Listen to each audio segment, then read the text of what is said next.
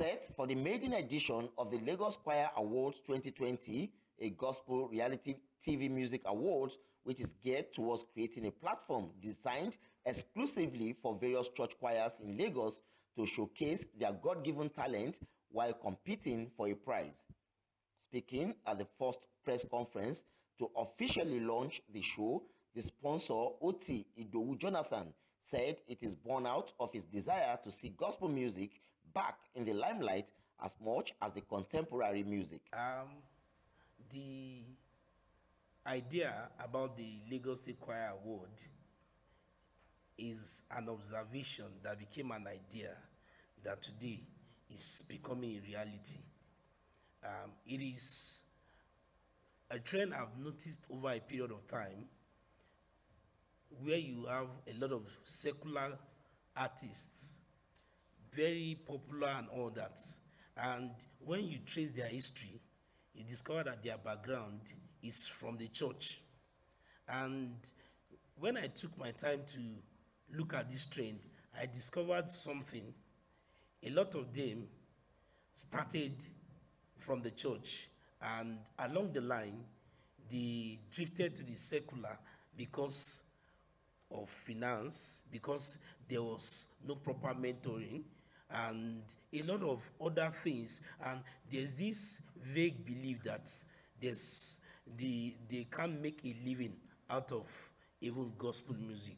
The judges, which comprised gospel music artists such as Esther Osage, Florica, Nike Laoye, are going to judge the contestants based on creativity, costume, and their voice modulation. Say gospel music originated from the church, noting that it is a good initiative worthy of support. Now see this kind of project that is giving a face or giving voice and face, of course, choirs.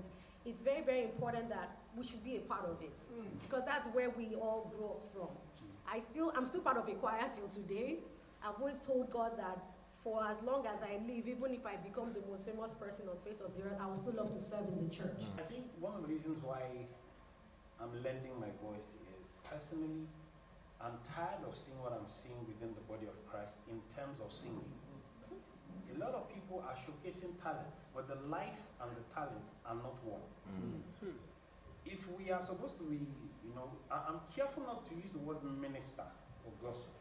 I used to use it, I used to call myself a minister, till I read in the Bible, Jesus' ministry started after 30 years of obedience, then 3 years of ministry.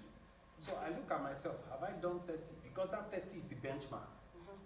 So when I realized I've not done 30, I stopped calling myself a minister. And I call myself a child of God that is hoping to minister to people. The reason why I would not hold back to jump on the train is to see anything you want to do to just give back to God. When you want to call, it has become a norm now to get people on board of this kind of a thing. They'll give you a budget, a big budget. And you begin to wonder, are we losing the gospel in the real sense of it? That is the truth. Because one day you will become a very big name, like you are hoping to be. Dreams will come true. But when it has come through, will it be at a price to give back to God?